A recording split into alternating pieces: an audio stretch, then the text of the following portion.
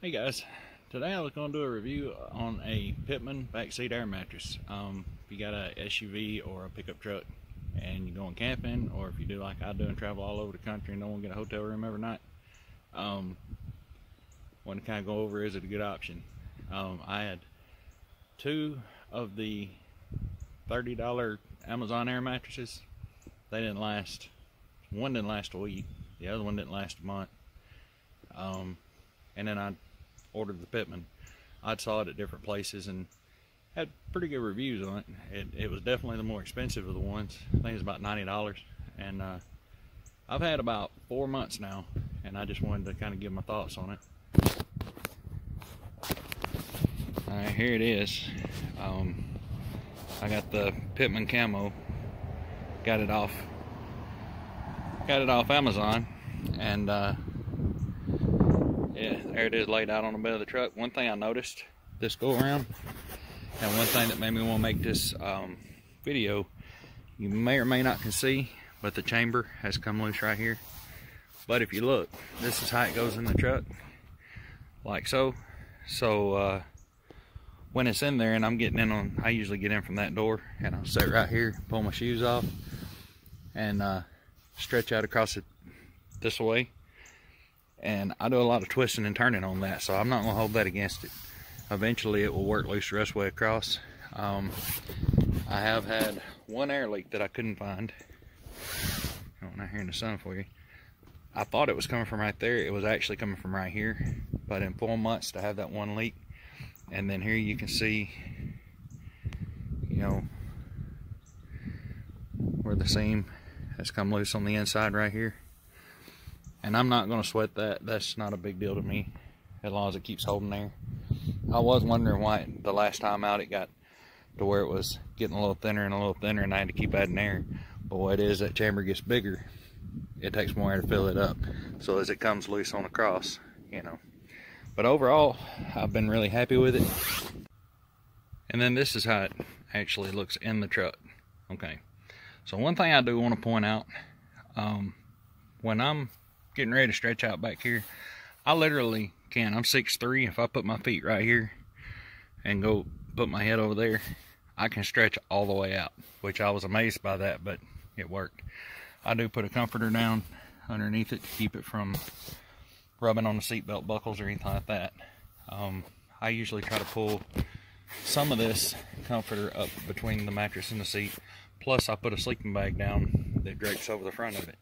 Now, I was pointing out earlier, this seam has come loose. Because like I say, when I get in here, I usually will get in and sit right here.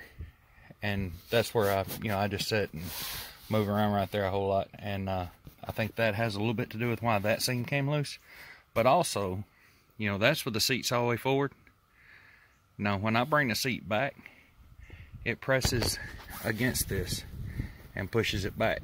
And I usually try to lift it in the back and let it ride down the road up on edge, like so. That way it's not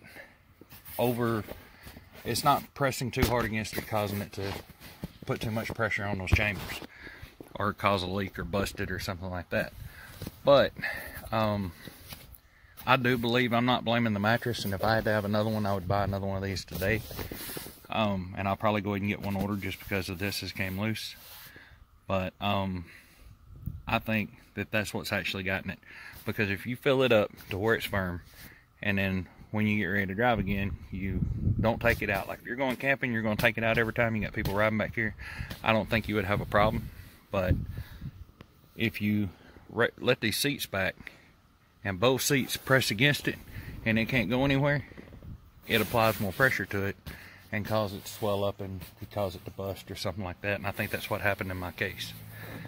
So anyways, that's reason I wanted to do a review, is because if you're like me and you were thinking you're going to save a couple bucks and get a cheap one off Amazon, it didn't work out for me. So when it's all said and done, this is what I got. Got the thick sleeping bag and the air mattress,